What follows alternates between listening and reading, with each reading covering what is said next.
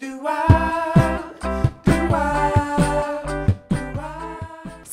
Kim Kardashian is a producer. Sarah Palin is a producer.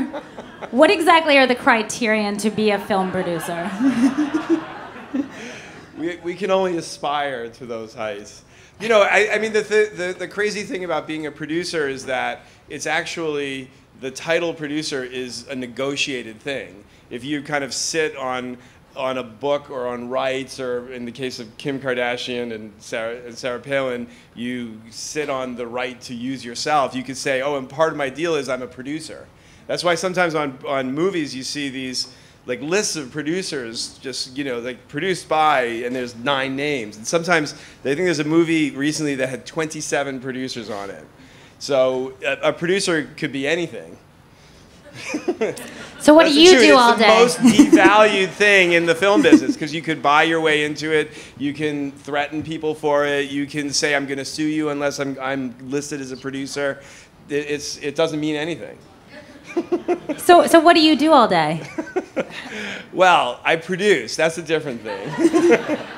I actually, because somewhere in those lists of producers is sometimes one or more, 1, 2, maybe 3 people who are actually doing the work of producing a movie, and those are the producers.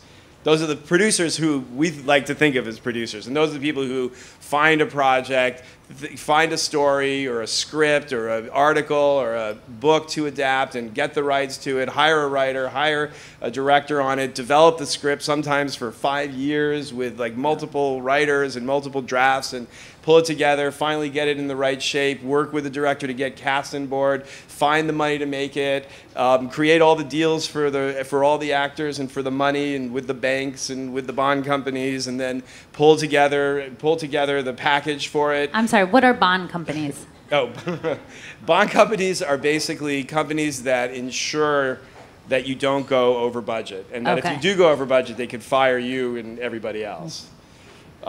I got to get a budget first, but then I'm going to find out about bond companies.